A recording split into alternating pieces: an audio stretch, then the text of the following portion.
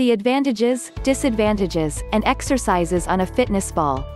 Most people dream of getting into shape, losing weight, and exercising more. It can mean signing up at local gyms. However, many fitness enthusiasts prefer to purchase home fitness equipment that can be effective for them. They can take the benefits of a total workout while at homes and within flexible times. One of the best options to consider is buying a fitness ball. It is the time for you to experience a unique workout at home.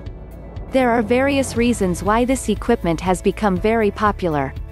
In fact, it is utilized by most physical therapists to treat their patients from back pains.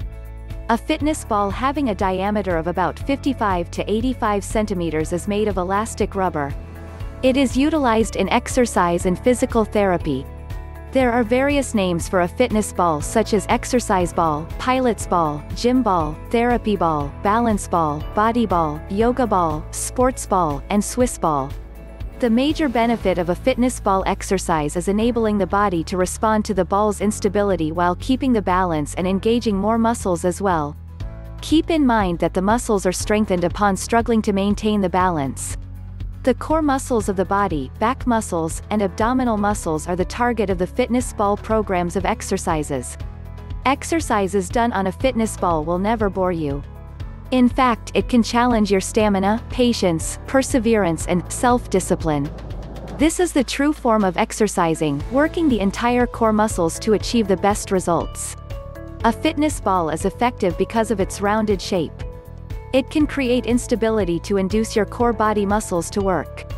Compared to floor crunching, the muscles that are only working are the upper abs, but when you do the crunching on a fitness ball, the core muscles including abs muscles, back muscles, pelvic muscles, and hip muscles are working together in helping you stay on the ball. Try doing a few push-ups using a fitness ball, your hands on the floor and your feet on the fitness ball or vice versa. This exercise gives more stability when the feet are spread apart and tougher when the feet are put closely together. Although a fitness ball provides many advantages, there are also some pitfalls, especially if overused. Strength coaches revealed that it can cause injury and approximately 70% of fitness ball exercises are considered worthless. Nevertheless, it is still prescribed by some therapists in treating patients with back pain. Incorporating a fitness ball in your fitness program can mean surpassing all the difficult levels involved during the exercise. Each requires support from your stomach muscles and back to help in keeping the trunk muscles firm. More often, a fitness ball is good for people who have lower back pain. Other uses include developing overall strength and control of the body's core muscles, increasing the strength of back and abdominal muscles, learning proper posture and body mechanics when lifting objects, and increasing mobility of the lower back.